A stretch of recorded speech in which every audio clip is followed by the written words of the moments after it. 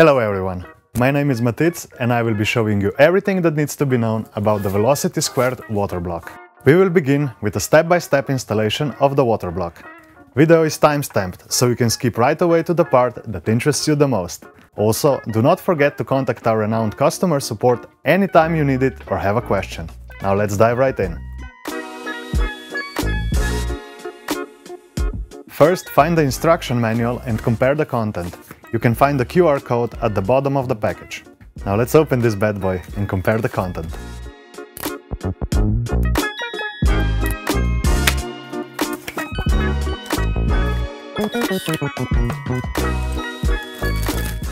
Before you install the block to the motherboard, make sure you've got all the needed tools for the installation.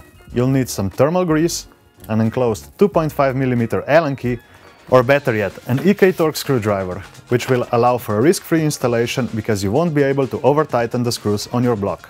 You can find one in our web shop or through the link below. First, we're gonna be using the LGA1700 motherboard. We'll be using this Velocity² water block that uses a cooling engine that's made specifically for the LGA1700 socket, which this motherboard uses. When you're preparing your motherboard, make sure you're working on a clean surface such as this one. Coming soon. Before installing the thermal grease, make sure that the CPU IHS is clean. Don't forget to remove the protective foil from the cold plate. Next, we should put on some thermal grease.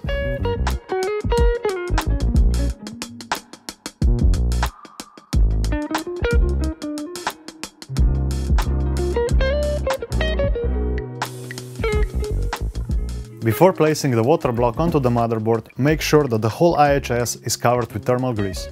Just a friendly tip, always think ahead where you want to route the DRGB cable, so you don't need to remount the block. Now let's align these holes. We're routing this over here. Press the water block against the motherboard and turn it around. Keep holding the water block in place. Alternatively, you can place it on an elevated surface, but in that case you'll need to push down on the motherboard itself. You may do so like this. Next, press down the back plate. First make sure all the holes are aligned, and then start screwing in the screws in a cross pattern.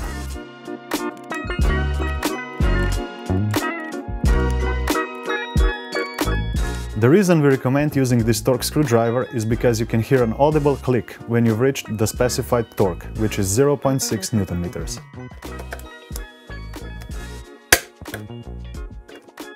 Just like that. Make sure to orient the backplate as illustrated in the installation manual. Incorrect installation of the backplate may result in damage to the motherboard. And there you have it. The water block is installed. Now all that's left to do is peel off this protective foil and install the fittings. After you've done so, make sure to use the EK leak tester. You can find it in our web shop or in the link in the description below. Plug the 3-pin connector from the water block's DRGB LED light to the DRGB header on the motherboard. Do not plug it into the 4-pin RGB header, as you will fry the LEDs. Please ensure that the arrow indicated on the connector is plugged into the 5V line as indicated on your motherboard. It's recommended to mount the water block onto the motherboard before putting the motherboard into the case. However, if your case has a big enough cutout zone, like here, that you can access at least with an Allen key, you can also mount the motherboard first and then put on the water block, like this. As you can see, you can access all of these 4 screws from the back.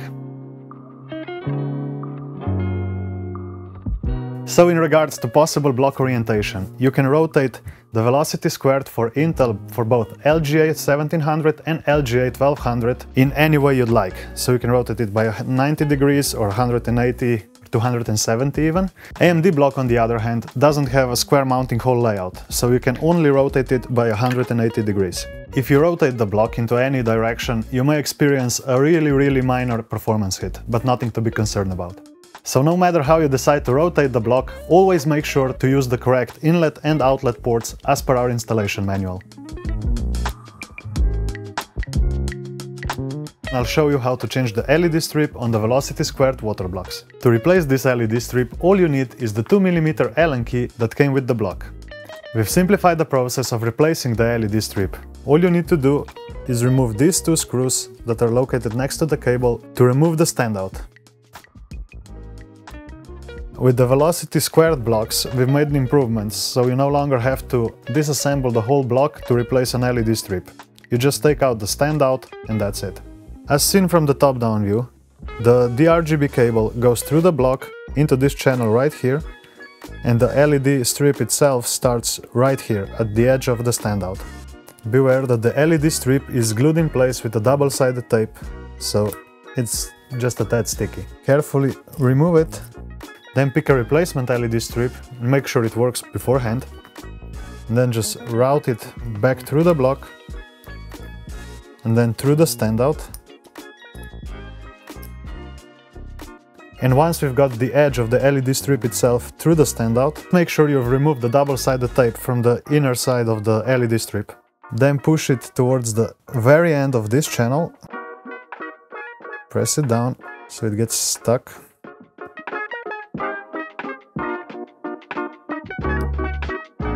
Once the LED strip is in place, route the cable through the channel.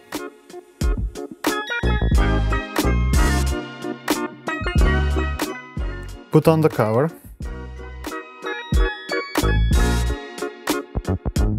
Hold it in place together with the standout. Press it down and into the block. Now turn it around and tighten the two screws.